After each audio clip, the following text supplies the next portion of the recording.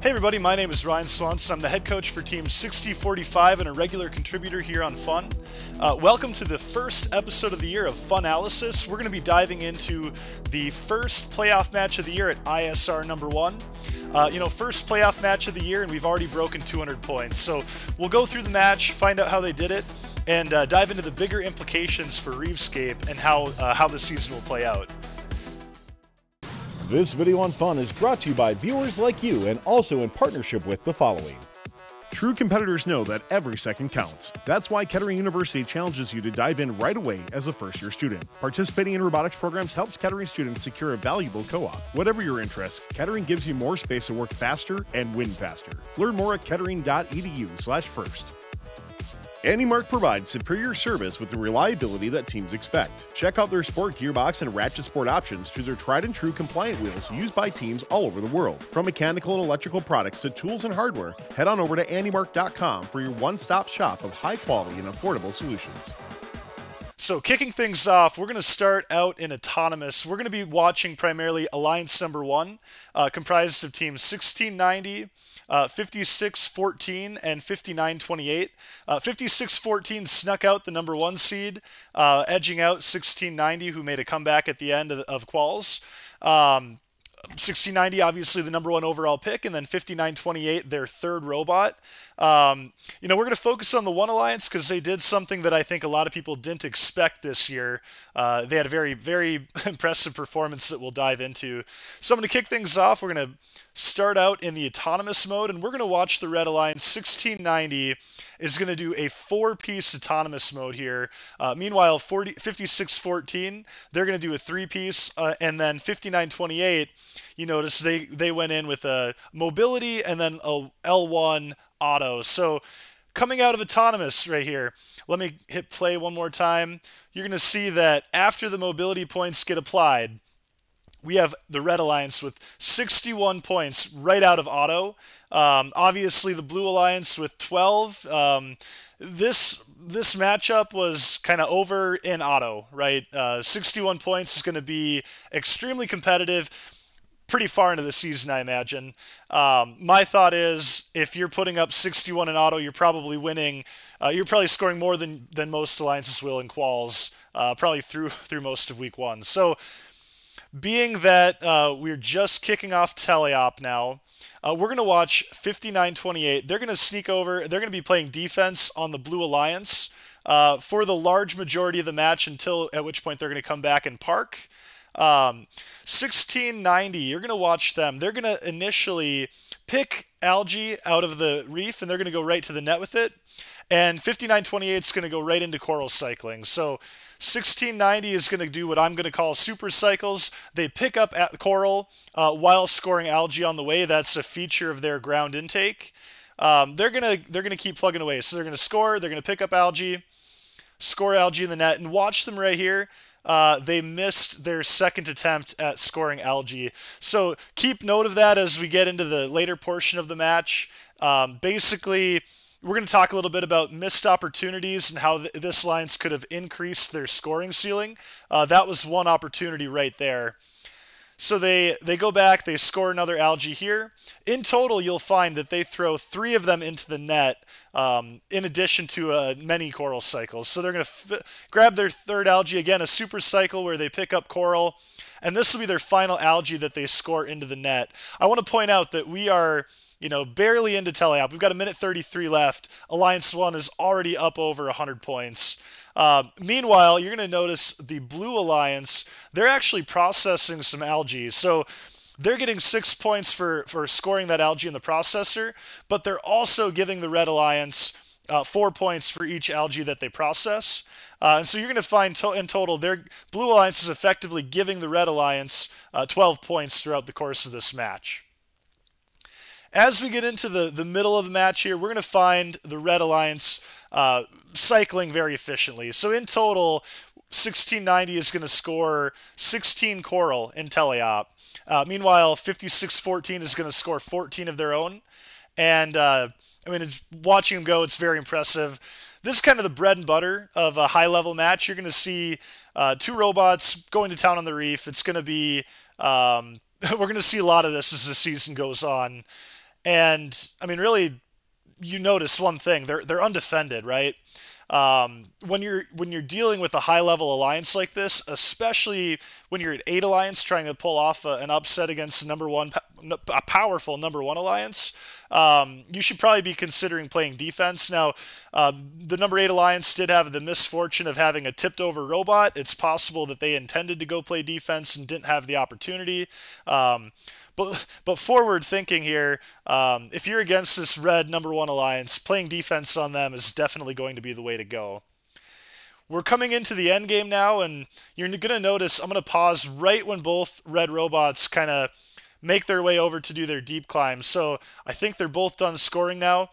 I want to point out L4 completely full. L3 completely full. There is one coral missing over here from L2, and then they've actually got 3 L1 scored. Reminder, one of those came in auto, and then 1690 actually scored 2 of them in teleop. So again, 1690 was 16 teleop cycles with coral, 3 teleop cycles with algae for a total of 19.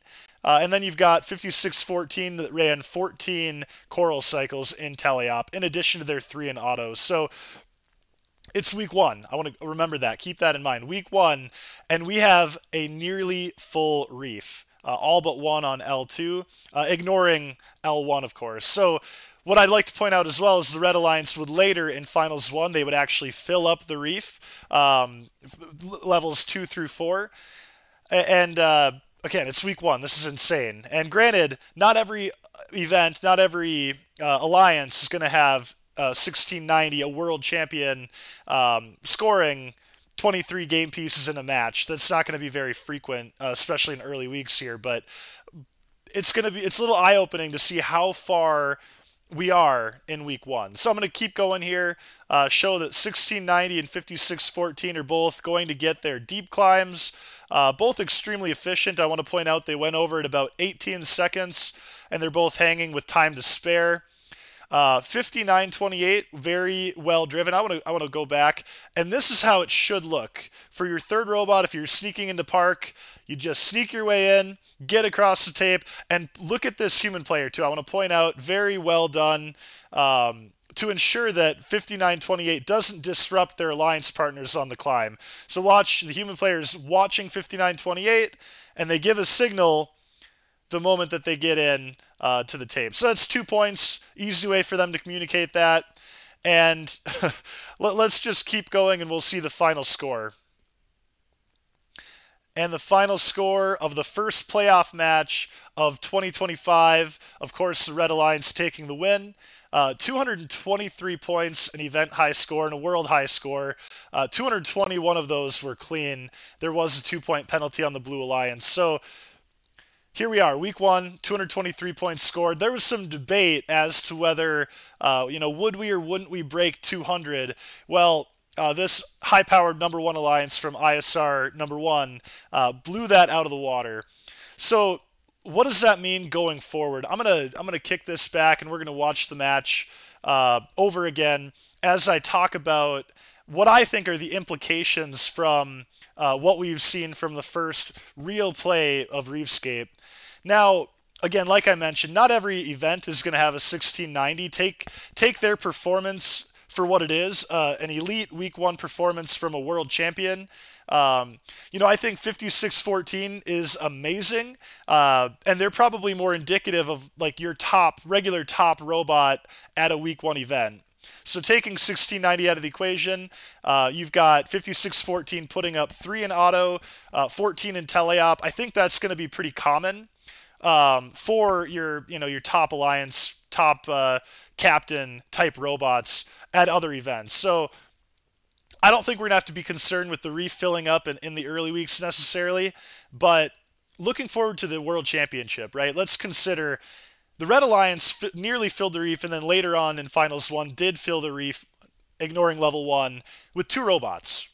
Granted, they're not being defended, but 2 robots effectively in week 1 are filling L2 through L4. So now imagine a scenario where their third robot, rather than playing defense, either they're algae specialist. Let's take a pause in the match here. and count up the number of algae available to that third robot if they were an algae specialist and focusing on offense. So we've got 1, 2, 3, 4, 5 algae just hanging out on the ground, and actually 6, I missed this one too. So there's 6 algae just hanging out. You know, a third alliance member could very easily be playing cleanup with algae, going to the net, or even processing it, and they wouldn't be disruptive of the two, top coral robots. So that would be one option, is having the third robot contribute to potentially, what would that be, 28 algae points if they went straight to the net. And consider the fact that there's 1, 2, I think there's a third one somewhere over here, right back here, 3 algae on the opponent alliance. So you potentially got 9 algae that a third robot could be cleaning up and scoring another 36 points on 221 points clean that this alliance already did. So one option, algae specialist, that could push the ceiling higher. Another option would actually be an L1 and algae specialist. So you clean up the algae on your side, and then you spam L1 with your third robot.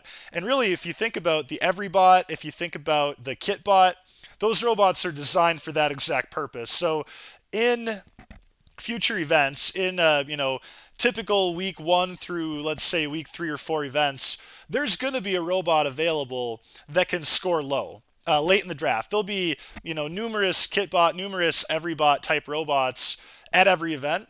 So another option, if you want to go the triple offense route, would be spam L1 while your top 2 fill L2 through L4. Let's consider there are 63 coral that you could potentially score. You could fit 27 in theory on L1, and then obviously 36 going through L2 through L4. I'm going to make a prediction. Maybe, I don't know if you'd call it a bold take or what, but I don't think it's a hot take. But I'm of the opinion that we will never see 63 coral scored on a reef. At least not for a very long time. And I'll put it out there that I don't think we ever will. So a lot of people are talking about, wow, this game is broken. Wow, the GDC is going to have to do something about the like supercharging in 2023. They're going to have to maybe add more algae to the reef. They're going to have to change something fundamentally about the game because people feel that it's broken. I would push back and say that I don't think we're going to see anything like that, largely because I don't think we're going to see a full reef. There's also elements of play with algae. You've got 9 algae on your side. The opponent has 9 algae on their side. I think we're going to see it become pretty commonplace, especially later in the year, where L2 through L4 get filled. That's a regular thing. And then alliances are going to have to determine how they win on the margins, right? So with winning on the margins, that's going to be scoring your 9 algae, making sure that isn't available to the opponent, while also potentially sending your robot to go steal algae. If you score 10, the opponent can only score 8. That's an 8-point differential in your favor. And at high levels of play, that might be enough to swing the match for your alliance to win. I think we're going to see algae become a little bit like the Can Wars in 2015, where if you win the war, the algae war, you're going to be in a very good position to win the match. Now, there's a lot I could say. There's a lot of implications that this match could have on the future of REEFSCAPE, but I do want to take a step back and appreciate the greatness that is 1690, coming off a world championship and not missing a beat. Many saw their reveal video and said, wow, they did it again. And their first event performance is absolutely true. A shout out to 5614 as well, and then their partner 5928. Congratulations on the first win of the year. I'm really excited to see where things go from here, and I think, despite some concerns about how does the game play out, given that we're so advanced already, despite those concerns, we're in for a fun year of REEFSCAPE, and I'm excited to see how it goes. So again, my name is Ryan Swanson. Thank you so much for watching FUNalysis, and look out for more of these as we go throughout the year. I know I'm signed up to do roughly 1 per week, so looking forward to this, and have a great night. AndyMark provides superior service with the reliability that teams expect. Check out their sport gearbox and ratchet sport options to their tried and true compliant wheels used by teams all over the world. From mechanical and electrical products to tools and hardware, head on over to andymark.com for your one-stop shop of high quality and affordable solutions. True competitors know that every second counts. That's why Kettering University challenges you to dive in right away as a first-year student. Participating in robotics programs helps Kettering students secure a valuable co-op. Whatever your interests, Kettering gives you more space to work faster and win faster. Learn more at kettering.edu/first.